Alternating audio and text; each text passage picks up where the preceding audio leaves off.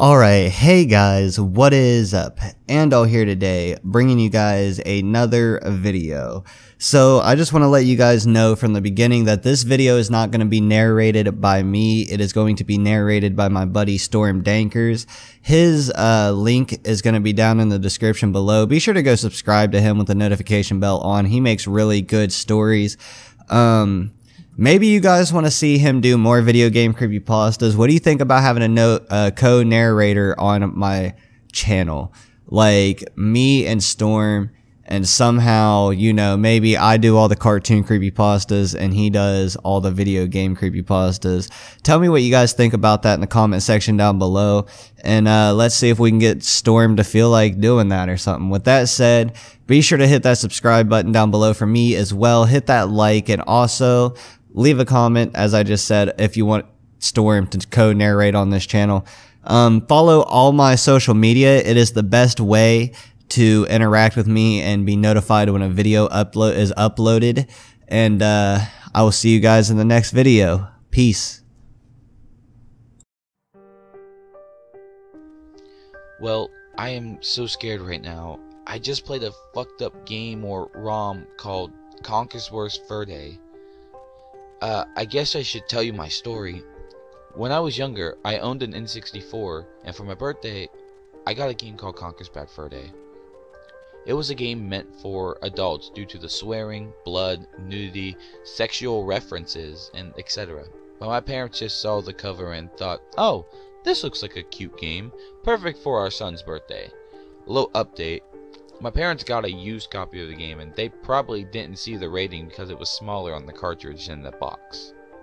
Anyways, I used to love that game. I obviously didn't tell my parents about it because I knew they would return it if they found out. I loved playing through it, and I laughed a lot. I probably would have laughed more back then if I knew what some of the jokes meant. Okay, so earlier today, I was watching a YouTube video about Sonic, and I came across a video called Eggman is the Great Mighty Pooh. I knew I heard that somewhere. Then I saw something called Conker's Bad Fur Day, Great Mighty Pooh. Okay, so after seeing this, I thought, hey, I remember this game. Suddenly I felt an extremely big urge to play the game. I already had an N64 emulator, Project 64, which I used to relive games like Mario 64, Zelda, and etc.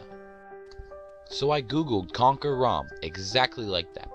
After I hit the I'm feeling lucky button, I don't remember the site's name because I wanted to play the game.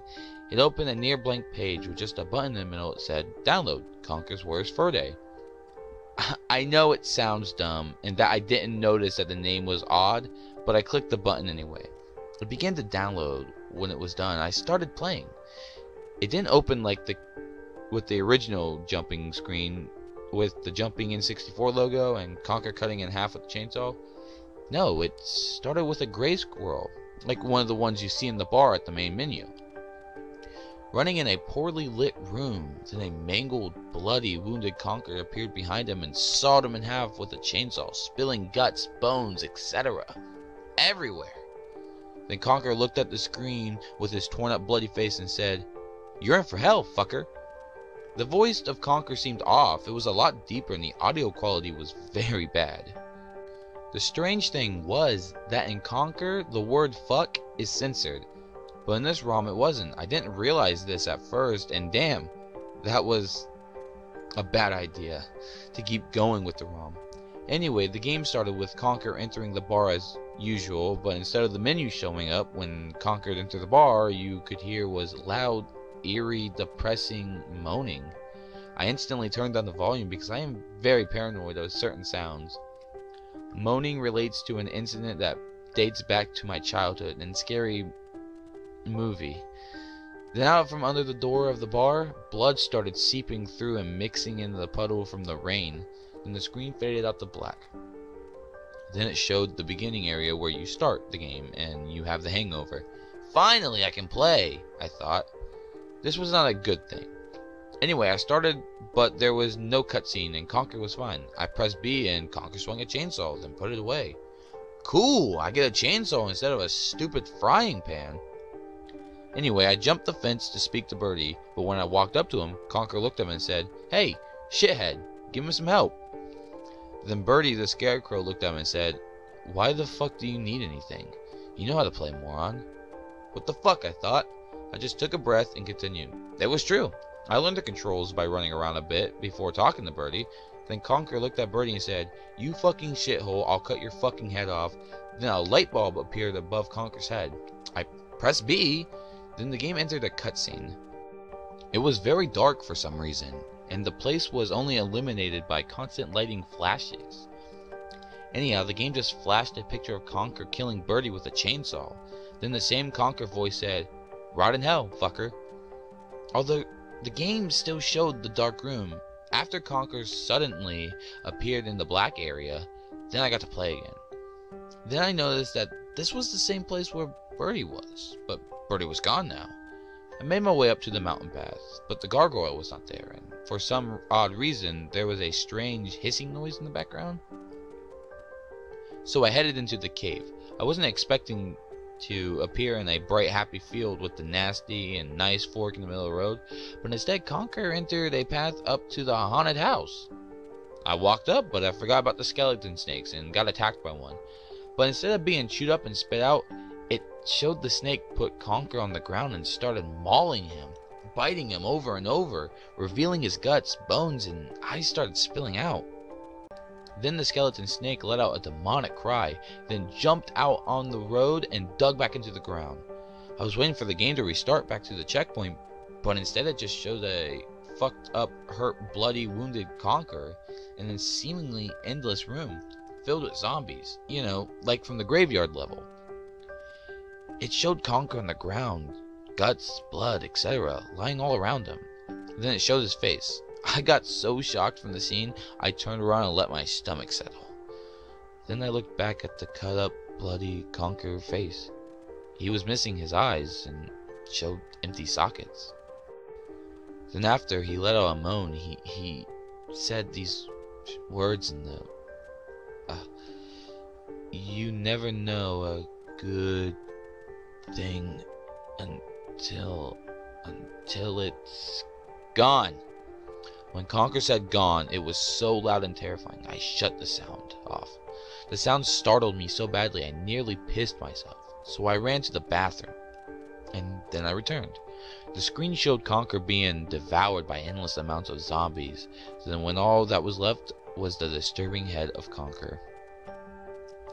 The zombies faced the screen and started walking toward it. Then I tried pressing B. When I did, a shotgun was pulled out. The game seemed like a first-person shooter, sort of like Halo. Well, sort of. I pressed Z and it fired a shot holding off the zombies. I remember that Conker, zombies must get shot in the head to die. So I killed them one by one until there were no more. Suddenly, the Conker head began to moan a little bit. So I ran over, knowing I would have to see the head, but I felt like I had to do it, you know? The screen showed Conker's head lying there, and he said, "Don't be like me. Learn to love and don't love money. Be kind. Promise me you will do this." The game didn't do anything, and by now I had tears running down my face, and I nodded my head. Then Conker's head let out one more gasp and said, "Good." Now it sounded like Conker. Then the screen darkened and out of the emulator closed itself. Then I deleted the ROM and turned off my computer. Even now I can still hear his voice echoing in the back of my head, but I know that ROM was a message to me. I used to be greedy. I was a porn addict. So let this be a message to you, okay? Good. Real quick before I go, I have an update. I tried to return to the site that had the ROM on it, but I managed to get the ROM out of the recycling bin.